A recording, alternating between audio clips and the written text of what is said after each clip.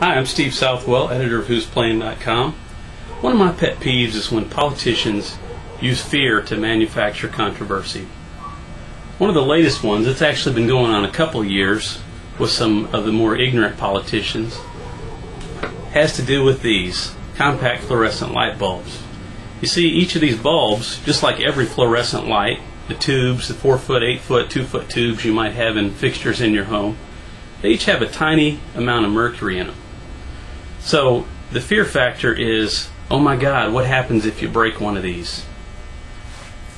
So I just figured I've got some old ones here that are no longer any good in my house. I'm going to break one and just kind of show you what's inside it. Now what I've done is I've got it in a plastic Ziploc bag, and the reason for that is I want all the pieces to stay with me because I want to show you what's in it. I've broken these before, and I think I've had 2 of them break by accident in the 15 years that I've been using them. So I'm going to just take this plastic bag and put a little cloth over it, grab a hammer, and let's just go ahead and smash it. Let's see. Yeah, there we go.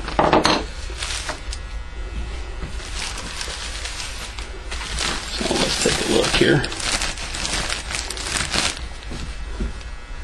See if we can zoom in on any of that.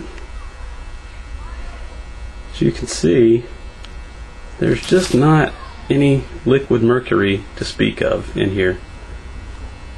It's just basically powder.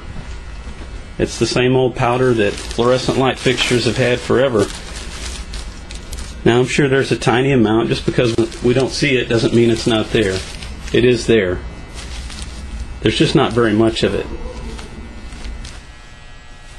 So let's talk about what I just did here. How much mercury do these bulbs actually have in them? Well, according to the federal government Energy Star program, the average bulb has 4 milligrams. That is 0.004 grams of mercury. How much is a gram? Gram is about the weight of a paperclip, right? That's not very much mercury. It's certainly nothing to evacuate your house over, freak out about, and it's definitely not anything that you need to start using wasteful old-fashioned light bulbs for. Go ahead and use these. Just don't play hockey in the house. And when you're done with them, don't throw them out and don't smash them like I just did.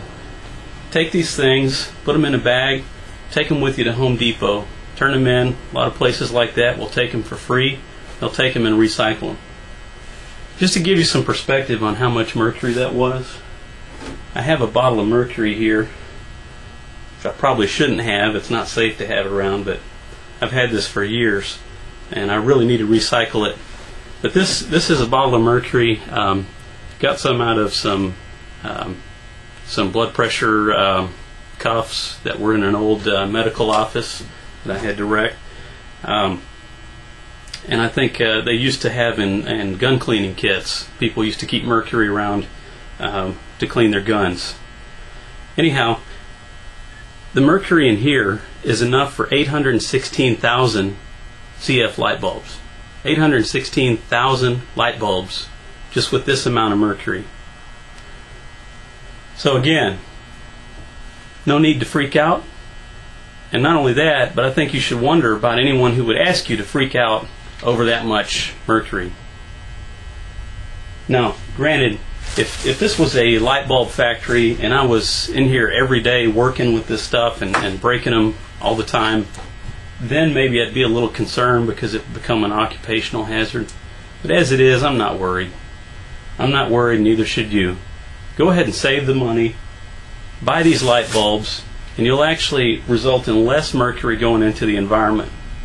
The reason for that is that when coal burning power plants burn coal, they burn mercury which goes into the air. Now that combines with rainwater and goes into the lake and forms methyl mercury, which your fish eat. And when you eat those fish, then it gets in you. So that's not a good thing. We don't want mercury in the environment. So the best way to do that is to use less electricity.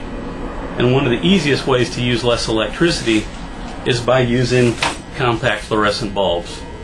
They're really good nowadays. They turn on almost instantly. They have a nice warm light that you're going to like. Use them. They're good for you.